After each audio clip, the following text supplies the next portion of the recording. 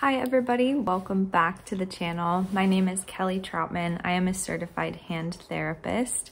A while back, somebody commented on one of my YouTube videos asking if I can do a little hand therapy education series on some common diagnoses that we see in hand therapy and kind of talking through essentially assessment, treatment, all these kinds of things, and kind of going into each diagnosis a little bit more thoroughly, which I do think will be kind of helpful for newer grads. So that's what we're going to start with today. If you guys kind of like these videos, let me know if there's some suggestions that you have for me or how I can kind of better serve you and kind of help this community grow and kind of help all of us to learn.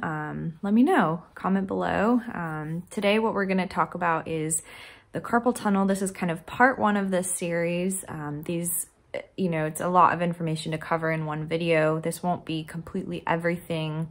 There's so many different treatment ideas and kind of different philosophies. So just kind of a little overview. Today we're going to start with anatomy, because you need to know the anatomy before you can properly understand why the treatment is going to work or why we're assessing it a certain way. So that's what we're going to start with today.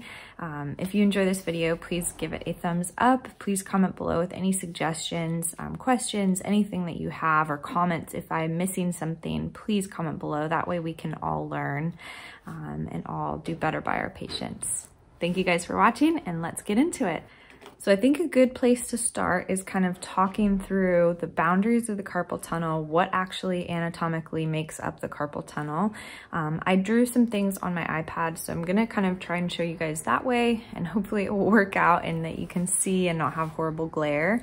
But essentially we've got here kind of the boundaries of the carpal tunnel, right? So we're looking at a cross section of the wrist in this view. And you can kind of see on this side, we've got the second digit or the index finger. On the other side, you're gonna have the pinky or the fifth finger. In purple here, I've got my flexor retinaculum, and then the blue arch is just representing the deep carpal arch. Oops, sorry. Oh my gosh. Okay.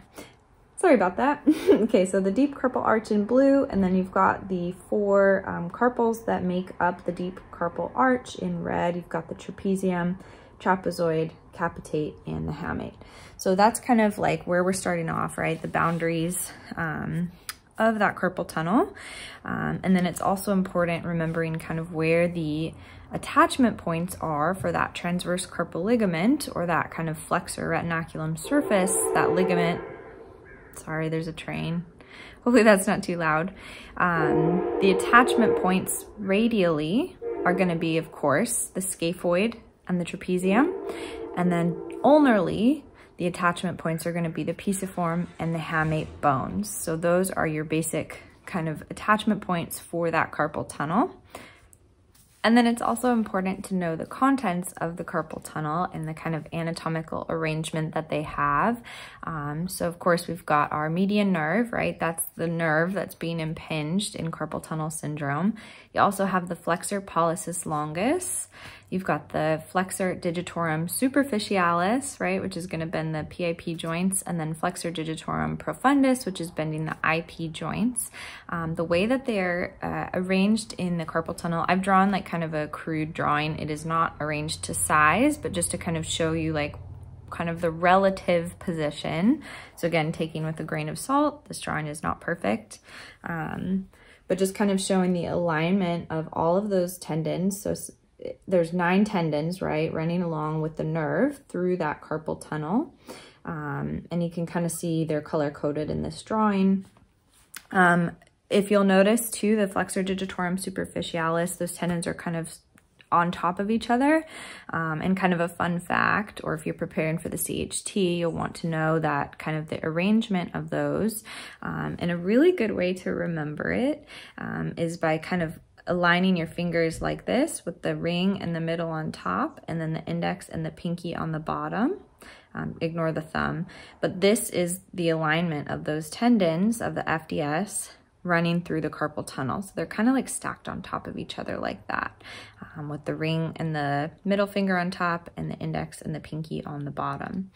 So kind of fun little fact there. But essentially it's good to show your patients this diagram as well, or kind of something similar, just so that they can understand when there's any inflammation of the tendons running through that tunnel, any type of extra tissue, any type of thickening of the retinaculum or that transverse carpal ligament, there is just no space for anything to go. And so the nerve is really the innocent party, right? The nerve is not doing anything wrong. It's all of this extra tissue, extra inflammation, thickening of the tunnel that's causing impingement just because there's just no room for it to go anywhere else. So that little nerve is just getting totally crushed in there. And over time, it'll start to almost look like a little hourglass because it's just being like pinched in the middle. So that's really, I think, helpful in knowing yourself, but also in educating your patients about what's going on with that nerve through the carpal tunnel. It's also important to think about the dermatome coverage or the sensory coverage by the median nerve running through the carpal tunnel. And this can be assessed usually by asking the patient where they feel their numbness or tingling. You always want to ask them and never assume, because sometimes they've been given a diagnosis that is kind of lumped as carpal tunnel, but it may not always be coming from median nerve compression through the carpal tunnel. There are loads of other places that that nerve can get impinged or overstretched or irritated. So it's important to know where the sensory symptoms will be. And this is, again, not a great picture. It's just showing the palm of the hand, but it's just an illustration showing you typically where the dermatomal sensation coverage of the carpal tunnel, the median nerve impingement through the carpal tunnel will be. So it's going to, again, the thumb, the very tip of the thumb, the index, middle, and then a lot of times the kind of radial half, I guess, the palmar side of the finger, of the ring finger as well. There can be anatomical differences, right? So we all may have like slightly different dermatomal distribution, but that's just kind of showing you what is typical. And then for like a better picture, let me show you this, this picture, which is like a little bit better illustration of where that distribution will be, right? So you can see on the palm side of the hand, the yellow part is showing you through the carpal tunnel. The green part is showing you through the forearm. So you have to remember that people might come in and say, my whole hand is numb, my whole hand is numb. You might not be looking at the carpal tunnel. If people are pointing here and they say that they have numbness in their palm or tingling in the palm, there might be impingement in the carpal tunnel going to the fingers, but it might also be coming from a little bit higher. So it is important to note that, and it's always important to kind of ask your patients with that as well. So just kind of keep that in mind with that sensation area that the carpal tunnel is covering. Okay, so that is a very brief overview of the anatomy of the carpal tunnel. I hope this video was helpful. This is part 1. We are going to do part 2, which is going to be looking at assessment of a patient with carpal tunnel syndrome. So kind of giving you some ideas for evaluation and assessment.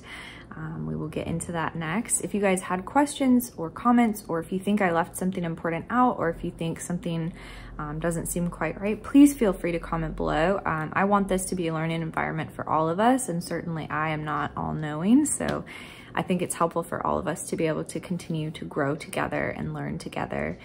If you enjoyed this video, please give it a thumbs up and subscribe to the channel, and thank you guys so much for watching. See you in part 2.